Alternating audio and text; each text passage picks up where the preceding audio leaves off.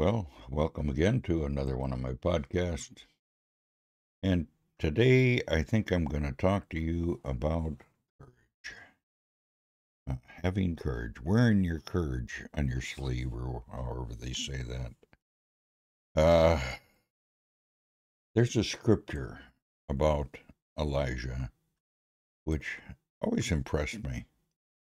Elijah's the one that likes to call fire down from heaven. And I guess God must have told him to do that, or he wouldn't have done it. Well, I'm going to read out of 2 Kings 1 and verses 9 through 15 out of the English Standard Version. Then the king sent to him captains of 50 men with his 50. He went up to Elijah, who was sitting at the top of the hill, and said to him, O man of God, the king says, come down. But Elijah answered the captain of 50, If I am a man of God, let fire come down from heaven and consume you and your 50. Then fire came down from heaven and consumed him and his 50. And again, the king sent to him another captain of 50 men and his 50. And he answered and said to him, O man of God, the king has ordered you to come down quickly. Then Elijah answered them, If I am a man of God, let fire come down from heaven and consume you and your 50. Then the fire of God came down from heaven and consumed him and his 50. And again the king sent the captain of the third 50 with his 50.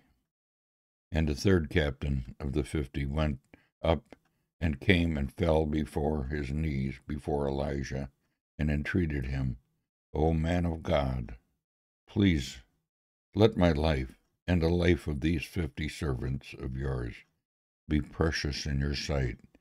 Behold, fire came down from heaven and consumed the two former captains of 50 men with their 50. But now let my life be precious in your sight. Well, at that time then the angel of the Lord said to Elijah, Go down with him. Do not be afraid of him. So he arose and went down to the king. Kind of an unusual story, isn't it? Well, he said, If I am a man of God, may fire come down from heaven. And we saw that God answered him, and fire came down.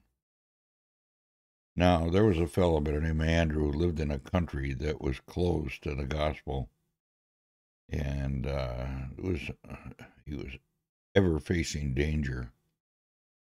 When I asked how he kept his faith a secret, he said he doesn't. He didn't do it. He wears a button that advertises that he's a Christian. And wherever he's arrested, he tells the police they need Jesus too. Andrew had courage because he knew who was on his side. And it sounds like Elijah. Elijah had courage, and so did this Andrew. Elijah refused to be intimidated, even though the king of Israel sent 50 soldiers to arrest him.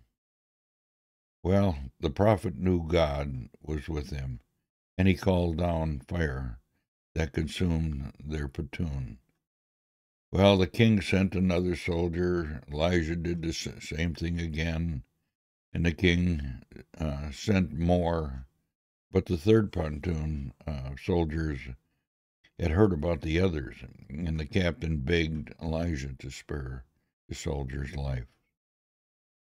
Well, they were more afraid of him than he ever was of them. So the angel of the Lord told Elijah it was safe to go down with them, so he did. Now, Jesus doesn't want us to call fire down on our enemies. When the disciples asked if they could call fire down on the Samaritan village, Jesus rebuked them. You know, and that, by the way, that's found in Luke chapter 9. You can read it for yourself. You know, we're living in a different time. But Jesus does want us to have Elijah's boldness, to be ready to tell everyone about the Savior who died for them.